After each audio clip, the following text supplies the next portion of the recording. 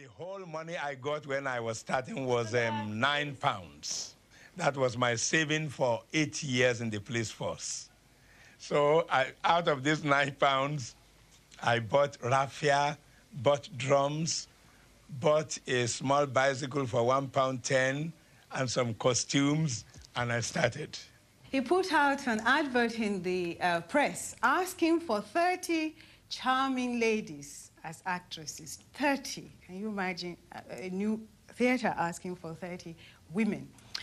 And he got no response whatsoever. Then I put in another advertisement, wanted 30 lady clerks as workers, Ogunde, what was it then, African Music Research Party.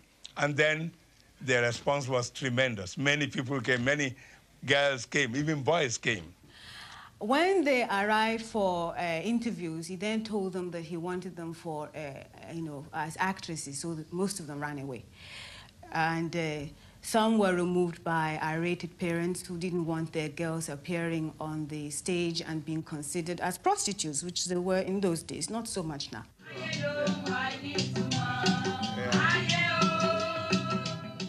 Ogunde in the recording studio in Lagos, laying down tracks for his latest single. The tenor drum. The tenor drum. Just a bit, yeah, louder, louder, yeah.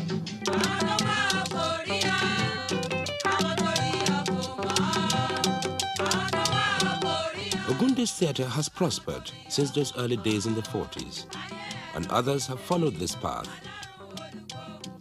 Most of them, like Ogunde, have been writer-actor-managers, giants in their own right. Men like the late Kola Ogumola, the late Duro Ladipo, Moses Olaiya, and Oyin Adejobi. 40 years ago, there was no professional theatre in Nigeria in the strict sense of the word. Today, there are over 30 struggling traveling companies in just the Yoruba-speaking area of Nigeria alone. During those years, Ogunde's own company has constantly adapted and changed its style and subject matter. In the late 40s, for instance, the young Ogunde was influenced by the nationalism of such men as Dr. Nnamdi Azikiwe, later to be Nigeria's first president, and Chief Obafemi Awolowo. He started to write plays that reflected the new political awareness of his time. They were really created specifically to imbibe cultural pride into the Nigerian public. Cultural pride so that they would be conscious to realize that colonial rule was, continuing colonial rule was not good. In fact, when he took his play Strike and Hunger to the tin mining town of Jos, the colonial authorities reacted. And when the play started, police came on the stage and scattered the actors and actresses and scattered the audience and arrested Ogunde and a few of his artists as well. And of course, the nationalist press notified the whole country immediately with screeching headlines. It became a hot public debate for days. You know, their darling had been captured by these very cruel people, by these colonial masters. And this, of course, helped Ogunde immensely. Independence came in 1960. But Ogunde's clashes with the authorities didn't finish with the end of the colonial era.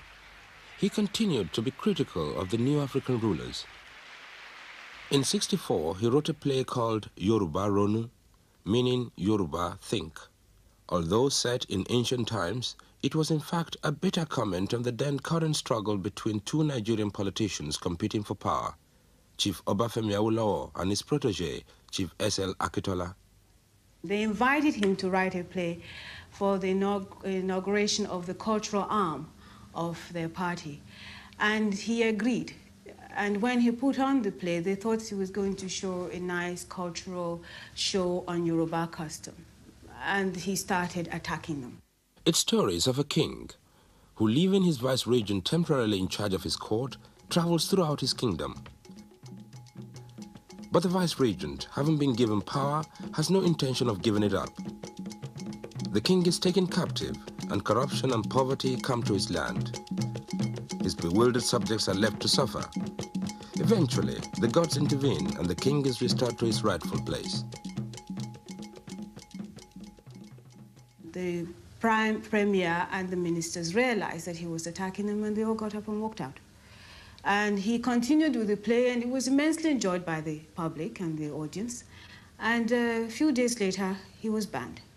This time, he did not go to press. It was the press that protested on his behalf. This banning order lasted right up to Nigeria's first military coup 2 years later. But before then, in the 50s, Ogunde had developed what was later to be called his concert party style. Again, he was responding to the people's changing mood. They wanted a theater that concentrated a lot on jazz and Western variety, shows. And he had been doing this in Ghana, having his women playing the saxophone and dressed in grass skirt and big hats and really shaking their figure. It was a theater that really oozed with sex appeal, which was not so in his theater of the 40s.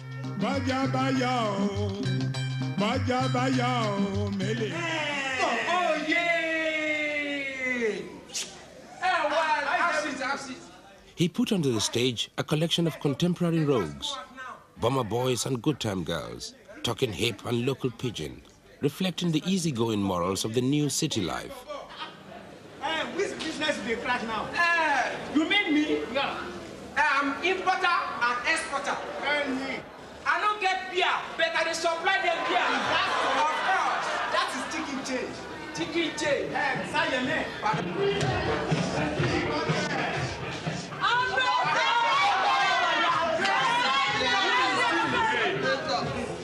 And they warn you.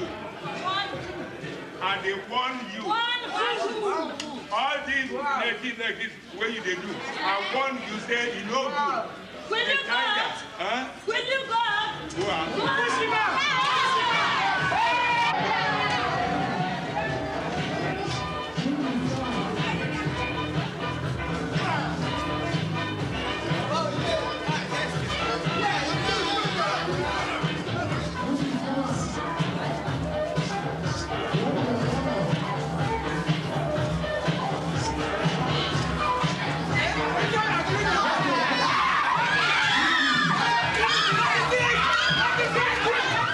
But in the 60s, Ogunde changed direction again.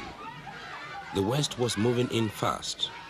Nigerians wanted to remember and record the old ways before they were changed beyond recognition. So we return to Aroquintenia, written in 1964. The sad tale of the poor Efutajo, condemned to exile in the forest for having given birth to a stone. We take up the story many years later when a strange young boy is found by the river and brought to the king's palace.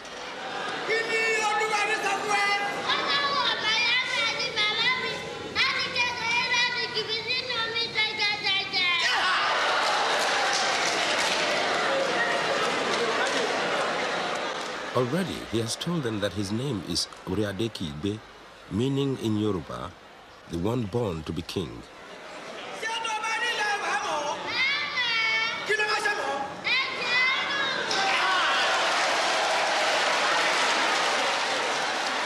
Shortly after, the king summons his people to the palace. The king's chamberlain insists that everyone should come, even poor Efutajo, who is brought in from the forest by two hunters. She is so changed that people don't even recognize her.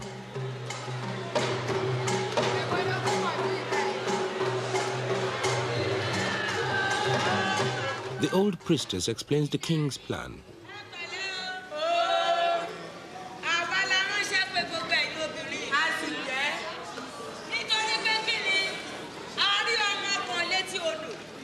The plan is for all the women to prepare with their own hands a stew. They will offer it to Oriadeki Igbe. It is hoped that through this, he will come to know his proper mother.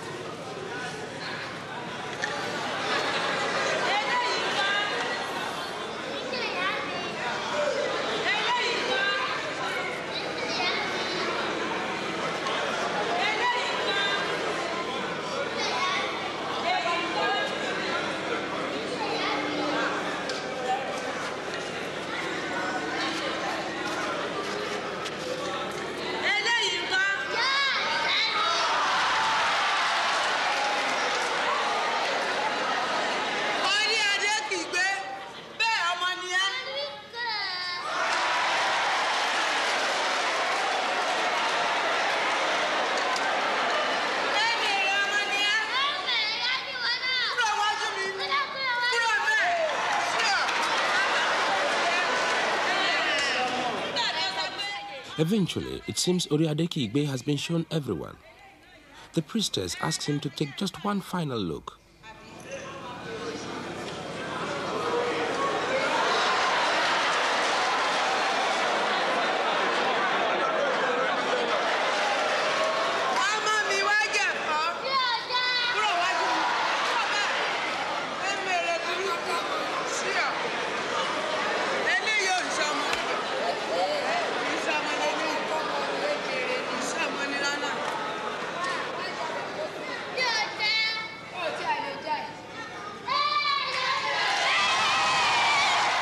So there it is.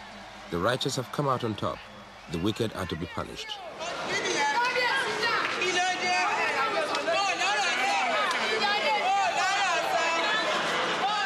While the two elder wives are led away, Efutajo, now bathed and freshly dressed, returns to sing of how with patience and honesty we can overcome our misfortunes. A sentiment close to Ogunde's heart. In any venture, there must be problems, there must be difficulties, and then one has to persevere in spite of all odds. I think this has been the reason why I have been able to be successful up to this point.